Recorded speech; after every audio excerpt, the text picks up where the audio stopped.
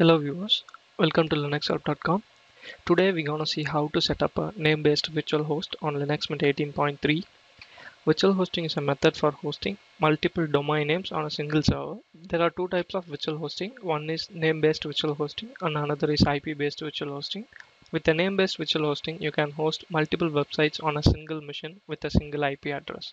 Here we're gonna host two websites, namely VirtualHost 1 and VirtualHost 2 on a single IP on the Apache web server. So this concept is applicable to all the Linux distributions. So let's get started. The first thing we need to do is update our system, and you can do that by using apt get update command.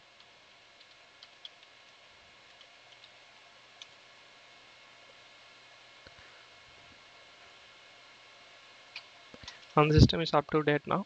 And then let's proceed with installing Apache web server.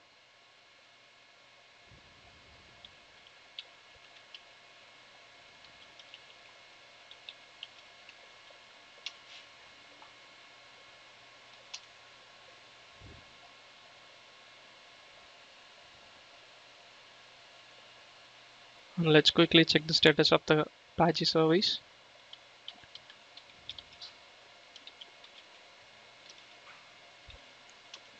So if you see here, Apache is up and running now.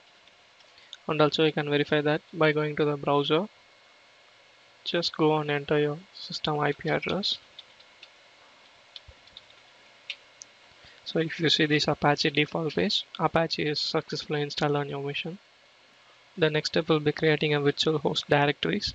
First you need to make a directory structure that will hold the website data and that will be serving to our clients.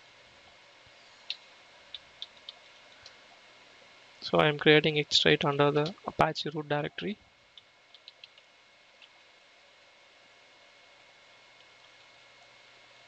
And here I am gonna give www.virtualhost1.com.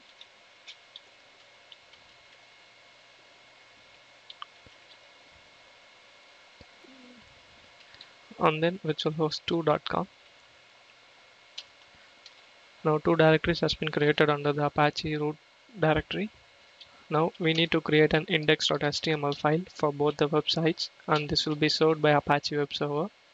So we have to create an index.html file under virtualhost1 and also a virtualhost2.com.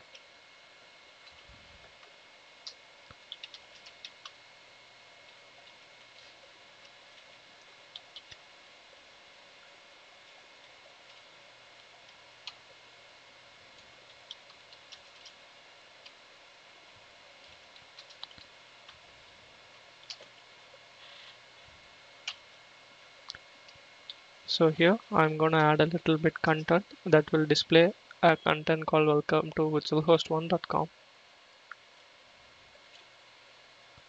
This is just a little HTML code. So just save and quit the file. Now after that we have to create a similar file under virtualhost2.com.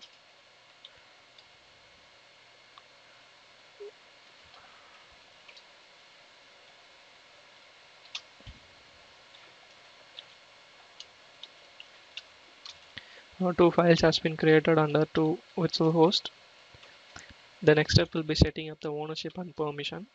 By default, Apache service runs as www-data user in Ubuntu based Linux distributions. And both the virtual directories that we created earlier are owned by root user. So we must change the ownership of these two virtual directories to www-data so that the Apache can read and write the data. To do this, run the following command.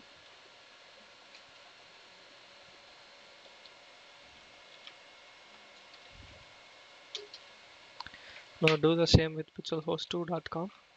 And then you also need to make Apache web root directory would readable so that everyone can read files from the directory.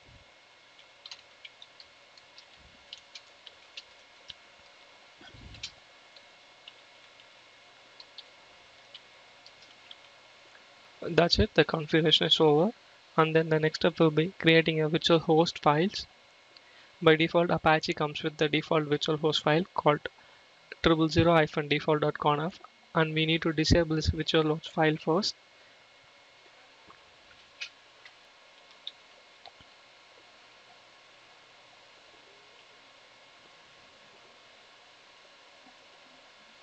Now it will be completely disabled after we restart the Apache service. And then we have to create a virtual host file, that is conf file for the virtual host 1 and virtual host 2.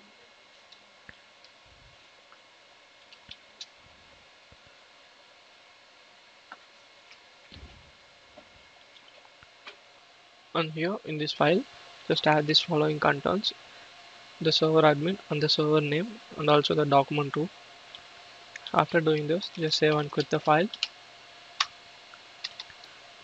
Now similarly, you have to create a virtual host file for virtualhost2.com.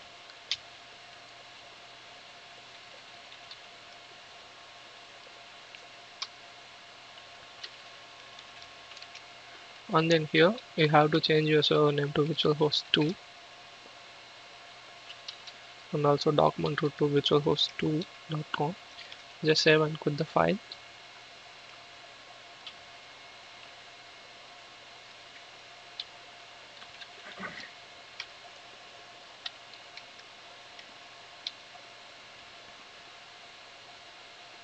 So after making these necessary changes, just save and quit the file here.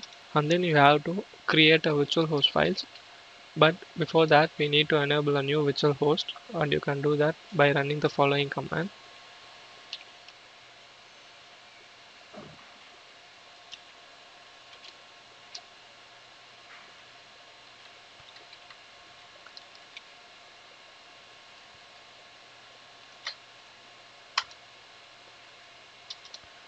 So after doing every this, we need to restart the Apache service.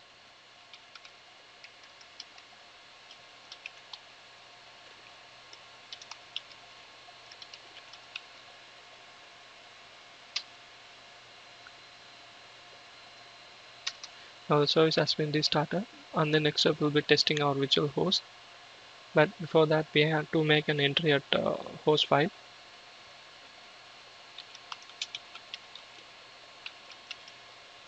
Here you have to add your IP address along with the host name.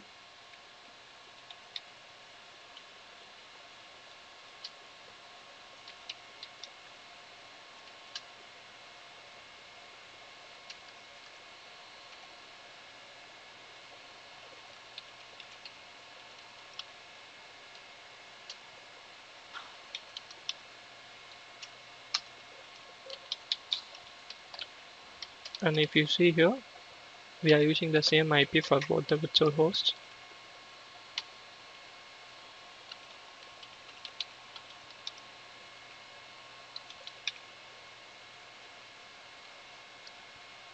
So after doing this, save and quit the file.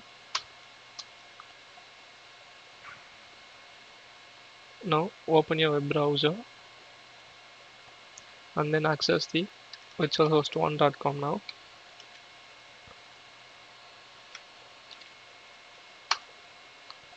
So if you see here, it shows welcome to virtualhost1.com. And then if you go and check out virtualhost2, so when we access the virtualhost2.com, it shows virtualhost2.com website.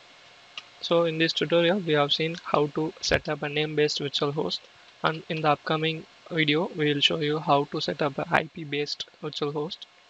I hope this tutorial helps you. Thank you for watching. If you like it, please subscribe to our channel, and also to watch more tutorials, visit www.linuxhelp.com. Mail us to support@linuxhelp.com for any queries.